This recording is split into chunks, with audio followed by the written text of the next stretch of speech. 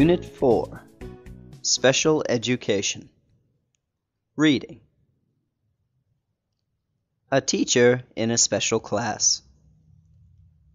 Like other teachers, Pham Thu Thuy enjoys her teaching job.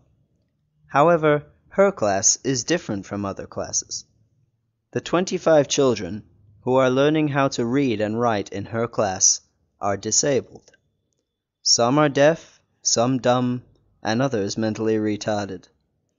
Most of the children come from large and poor families, which prevents them from having proper schooling.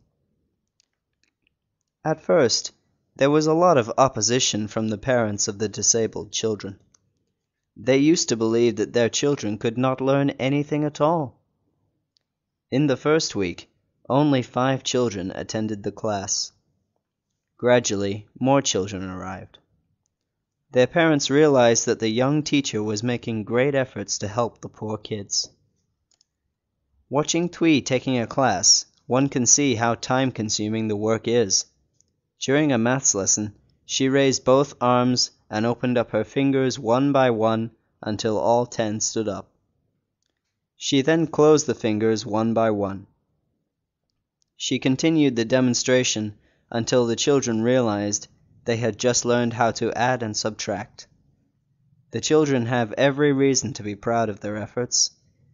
They know a new world is opening up for them. Unit 4, Special Education. Reading. A teacher in a special class.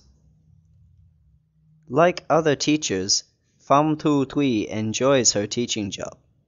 However, her class is different from other classes.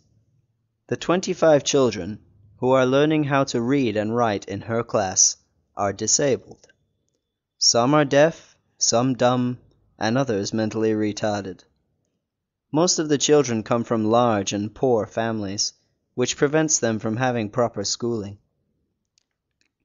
At first, there was a lot of opposition from the parents of the disabled children.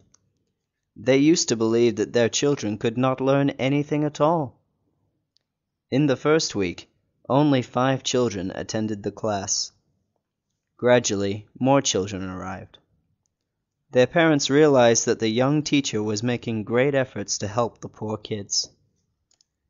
Watching Thuy taking a class, one can see how time-consuming the work is.